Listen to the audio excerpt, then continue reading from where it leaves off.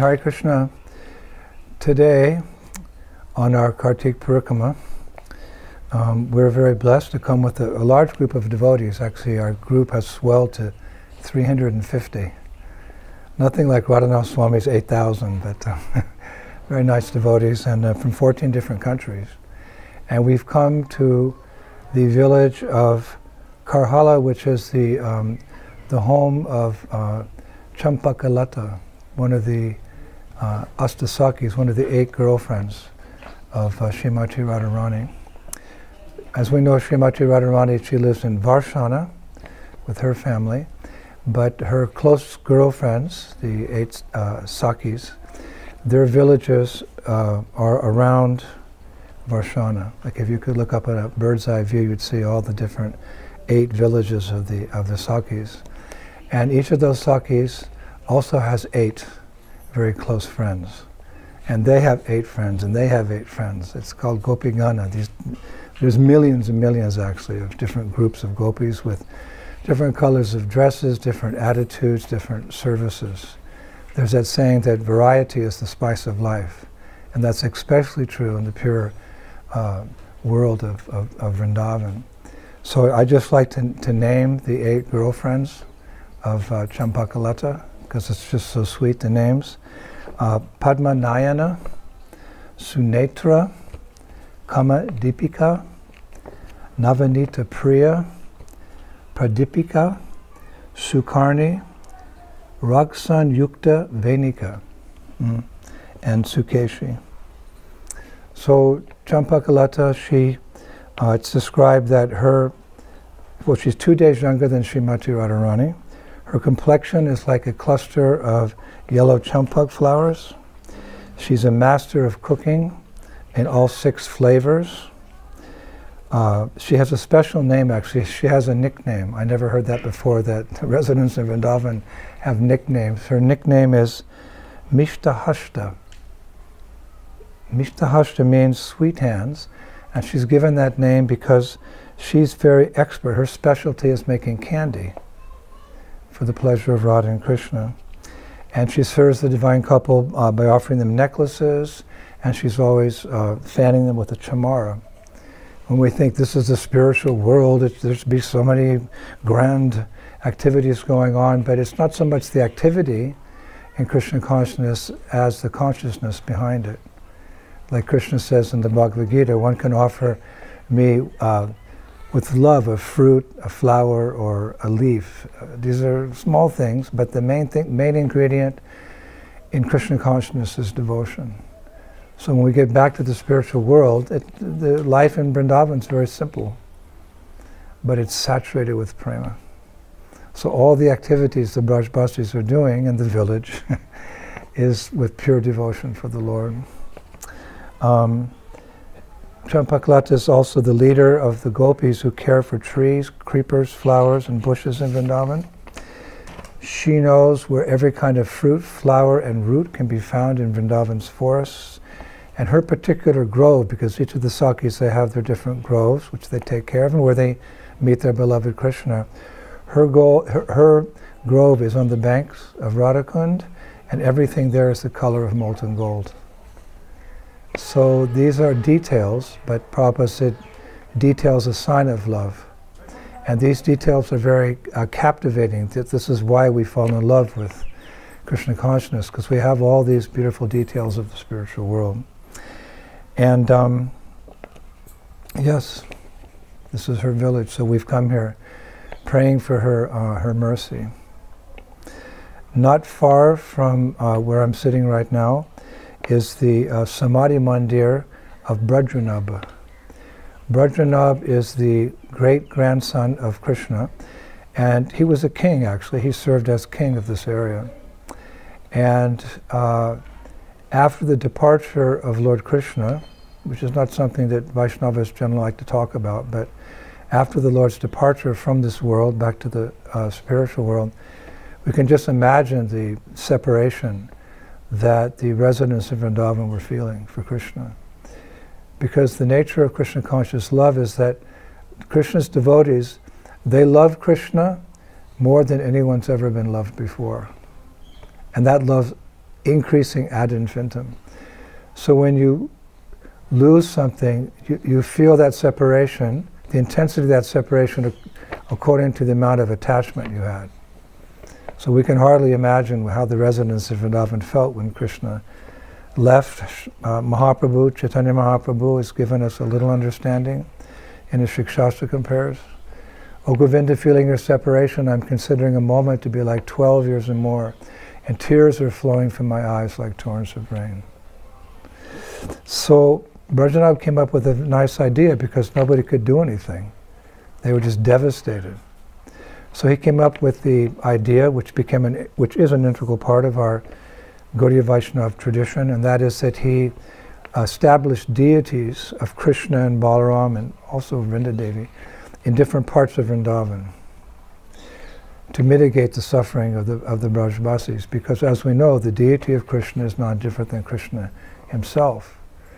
The Brahmin boy who accompanied the elder Brahmin to Vrindavan, the elder Brahmin promised in front of the deity that that boy could marry his elder daughter, but when he got back to Orissa, he changed his mind. So the Brahmin boy went back to Vrindavan and came before that deity of Shakshi Gopal, the witness deity, and he asked for his help to stand as witness in Orissa. So the deity said, but I'm a deity, I can't walk. And the little intelligent Brahmin boy said, Lord, if you can talk, you can walk. So that way we can understand that the deity is non-different than Krishna. And one golden rule in deity worship is that we should always remember the deity is a person. So in this way, Brajanab established different deities around Vrindavan. And those deities are still being worshipped here in Vrindavan, some of them in Jaipur. One, Keshava, he's being worshipped in Kanpur, is still here 5,000 years later. So Brajanab's Samadhi is here next to the village of Champaka, Lata. When samadhis are established, they're established in a holy place, in Vrindavan, near a temple, or near a Leela Snan where something happening. So this samadhi of Brajanab's, 5,000 years old, it was discovered just a few years ago by one saint, one Mahatma, one devotee. By historical records, he found it. It's mystical, actually. And he renovated that area. It was just a little rock there marking it, but he built a beautiful mandir there. And these samadhis are very, very, very important because by visiting these samadhis of saints, offering obeisances, circumambulating them, offering prayers and article worships, a sincere devotee can actually receive the mercy of these great souls. We can actually they're present in their samadhis. One time, a disciple of Bhaktivedanta Thakur, a follower of Bhaktivedanta Thakur, he asked if when we pray to the saints or the acharyas from previous ages, do they hear us? And Bhaktivedanta Thakur's reply was, yes, they hear, and they also reciprocate. So these relationships are on the transcendental platform. They're not limited by time and space. Our relationship with great saints and previous acharyas. So when we go to the samadhis, we can pray to those devotees and they'll hear our prayers and they'll reciprocate with us. This is so important, actually, the samadhis in Vrindavan. They're not graves. They're divine places where we can reveal our heart to the saints and ask for their mercy because, well, that's the process of Krishna consciousness. We don't approach the Lord directly. Krishna says, one who says he's my devotee is not my devotee, but one who's the devotee of my devotee, he's my devotee. So when you come to Vrindavan, we go to the temples, we go to the Leela Stans, but we must also visit the samadhis. Of course, for iskcon devotees, our favorite samadhi is the samadhi of Srila Prabhupada at our Krishna Balaram Mandir. And myself personally, when I come to Vrindavan, I try to come every year, but when I come and then I go, my first stop is Srila Prabhupada's Samadhi, where I make a report of my yearly, what I've done that year, my annual report of my devotional service. This is how we we keep in touch. So, yes, like this, Bhaktivedanta Thakur has stated that there's an intimate connection to remembering our great saints and attaining eternal residence in Vrindavan. Every devotee's desire is to eventually live in Vrindavan eternally. That's where our home is. And remembering the saints is integral to achieving that goal. I'll just read a brief paragraph. In Gita Vali, Bhaktivedanta Thakur states, "You should all remember Srila Kavikarna Purna and all his family members, who are all sincere servants of Lord Chaitanya Mahaprabhu. You should also remember the father of Kavikarna Purna, Shivananda Sen. Always remember all those Vaishnavas who strictly follow the path of Srila Rupa Goswami and who are absorbed in bhajan. If you actually want residence in the land of Braja, then you must remember all the Vaishnavas who are followers of Srila Rupa Goswami." So we've come here to take darshan of Champakalata, to walk in the dust, the Braj Renu of this holy place, to pray for her mercy. And we've come to this samadhi, the beautiful samadhi of Brajranab, remembering all the wonderful deities that he established, and we're doing what we do. And this is what we do as Hare Krishna devotees. Shravanam, Kirtanam, Vishnu Smaranam. We hear and chant about Krishna and we remember him, and that's particularly potent when we come to the Dham. It's said that the results of one's activities here, devotional activities, are magnified 1,000 times. So we take advantage, and that's particularly true in the month of Kartik. Senior devotees are speaking, our Bhattahari Prabhu is leading us in kirtan, and we're relishing and relishing and relishing, and our hope against hope is to one time in the future, one day become a Brajabasi and take our good fortune back to our countries and bring people back to this transcendental abode, this playground of God. Champakalata ki, Brajanab ki, Gaur Bhaktivedanta ki, Goloka Vrindavan Dham ki, Srila Prabhupada ki, Hare Krishna.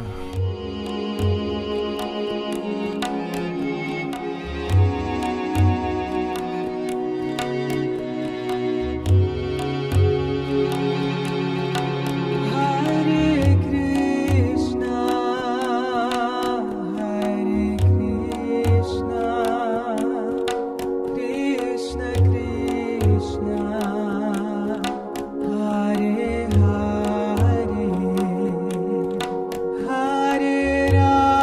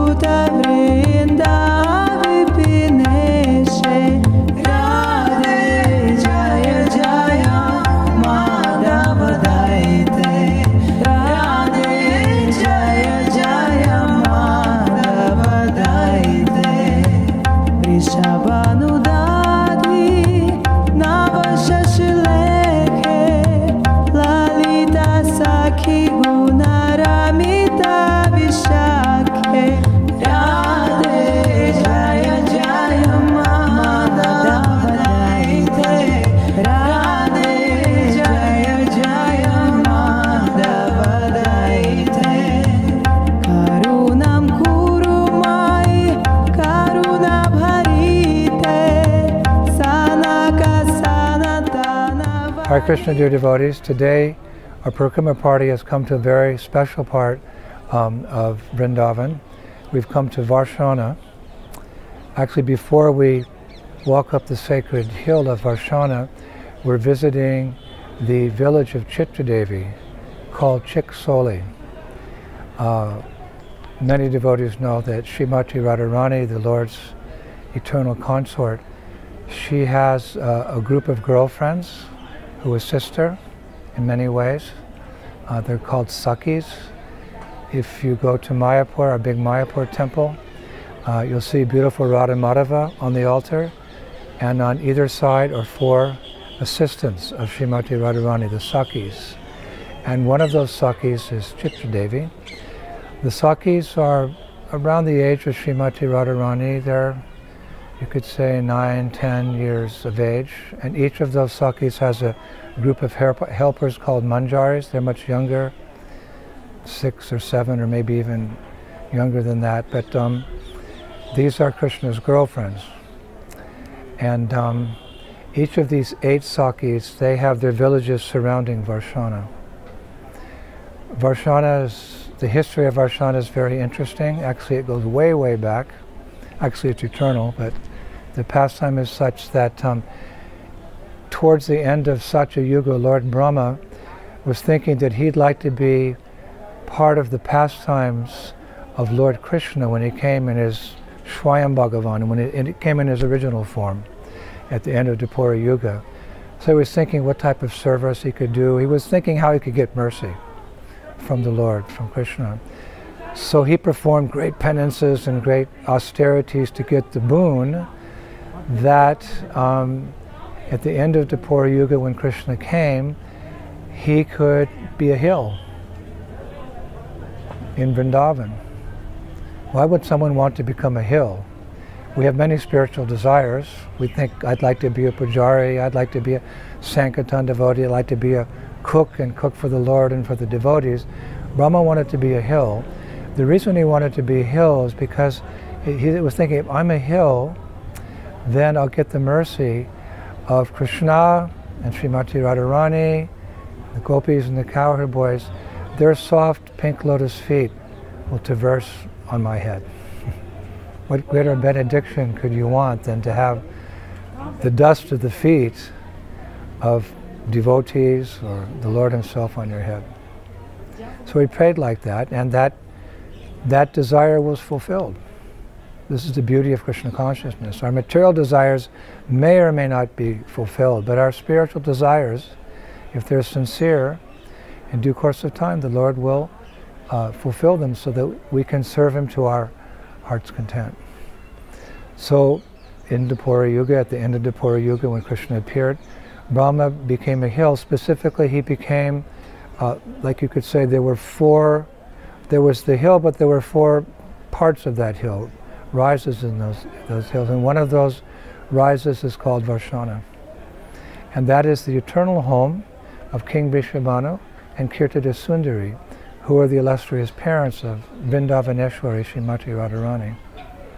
They lived there in a palace, that family. We know that Radharani was born in Raval, but when Krishna moved from Gokul to Nandagram, when he was a little older boy, Radharani's parents moved from Raval to Varshana. And the name or the word Varshana has a wonderful meaning. Vishwanath Chakravarti Thakur describes it means a shower of bliss. Varshana is a constant shower of bliss because of the presence of Srimati Radharani's transcendental form, her attributes, her service, her mood of loving service to Krishna. That place is called Varshana because of that constant flow of bliss. And Radharani has that name as well. Varshana Rani, the queen of Varshana. So many of her childhood pastimes took place there. She and her girlfriends would roam the wooded areas around there, like young girls do, in a playful way. When they had service to do, to take the milk products from where they were being made, the milking the cows, they'd take them to the market. Sometimes Krishna would come with his friends and he would stop them and he would tax them, the Dan Gati pastimes. We think of Dangati as a place at Govardhan, but there's many Dangati pastimes. It's one of the main pastimes of Vrindavan. That took place all over Varshana. And there's a beautiful temple on the top of the hill of Varshana. Perhaps part of the original palace, you could say, the palace of King Vrishabhanu. There's a beautiful deity of Sriji, beautiful deity of Radharani, that was found by Narayan Bhattacharya, one famous personality who discovered many holy places there. He found that deity is nicely established, so the majesty of the place and the beauty of the place and the mood, the predominating mood of Radharani's Mahabhav is present there, her mercy is there. She's one of the three personalities who experiences that special Mahabhav.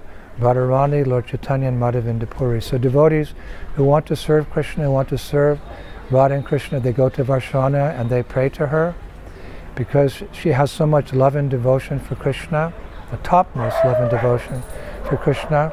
She's in charge of devotion. So if we want to serve Krishna, which means with devotion, we pray to her to please accept our devotion, and you offer to Krishna or tell Krishna about us. One time Prabhupada said, Srimati Radharani is in charge of devotion, so even if she sees her on this earthly planet, one devotee is just joining the temple and wants to serve Krishna. She whispers to Krishna, my dear beloved, there's a devotee on the earth planet or somewhere in the creation who is aspiring for you. Please accept that service. That's how merciful Vrindavaneshwari is. She's so exalted, but she's so compassionate. So we're here today at Varshana begging for her mercy to be proper devotees of the Lord, to be trained in devotional service. Actually, we pray like that every day. Hare Krishna, Krishna Krishna, Hare Hare, Hare Rama, Rama Rama, Hare Hare. My dear Lord, my dear energy of the Lord, Prabhupada translates that. My dear Radharani, Ladini Shakti, please engage me in your loving devotional service. So we're starting here today in the village of Chitradevi. She's one of Radharani's favorite gopis. She's very artistic, she's a good cook, she's a musician. So many ways she serves, so we're coming to take shelter of her. Servant of the servant of the servant of the servant of Krishna. This is the secret of devotional service. In the material world, you don't want to be anybody's servant, generally, because you get exploited. But in Krishna consciousness, we want to be the servant. It's our nature to be the servant. And if we're at the bottom of the pile, we get the most mercy, because Vaishnavas are very compassionate. So we're starting here. We'll come back again and again throughout our lives visiting different villages, but you'll see in this video, this is a very, very beautiful village, and our group is full of very many beautiful devotees seeking the mercy of the Lord through the medium of Hare Katha, Krishna Katha, chanting Hare Krishna, taking prasadam, and walking up the mountain of Varshana to the top and then back down to the bottom, where we'll take prasadam, which is the natural course of activities when you come to this abode of bliss. Vrindavaneshwari Srimati Radharani ki, Shri Shri Radhasham Sundar ki, Shri Prabhupada ki, Gokul Dham ki, Goloka Dham ki, back home, back to Godhead ki. Hare Krishna. Shama Shama Shisham Jai Radhe Jai Radhe Radhe Shama Shama Shisham Jai Radhe Radhe Jaya Jaya Madhava Daite Radhe Jaya Jaya Madhava Daite Shabbanudadi Navashashilekhe Lalita Sakhi Gunaramita Vishakhe Radhe